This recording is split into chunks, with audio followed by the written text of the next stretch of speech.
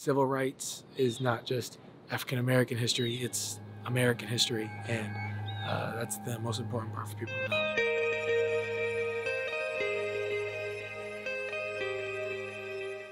Literally every time I come back to Memphis, I always come by here.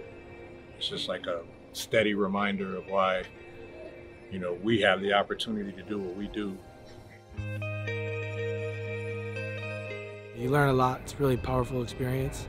It doesn't just talk about Dr. King and his assassination, but the history of civil rights and where America, was at one time and the progression of our country. So it's really cool. You learn a lot, and I think anytime you see something like this, it's so eye-opening. Like, it's not that long ago, especially a lot of the, the freedom riders and the civil rights things of that nature. Like, those are elderly people in the world right now. Those are people that are still alive. They're grandparents to somebody.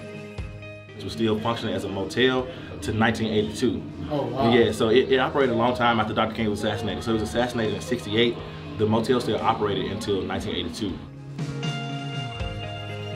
Just seeing all the people here just honoring his name, his legacy, what he did for us African Americans in this country itself is a full circle moment. Just realizing the opportunity that we have here. You just never take advantage of everything, even the small moments. So I was just happy that just me and the guys could just come here and just experience this as a team. It was really dope. Just reflect, think about the opportunity that you guys have in front of you. You guys, especially you guys starting your NBA careers. I think sometimes we get so consumed with the us, we forget about the shoulders that we're standing on that put us in this position.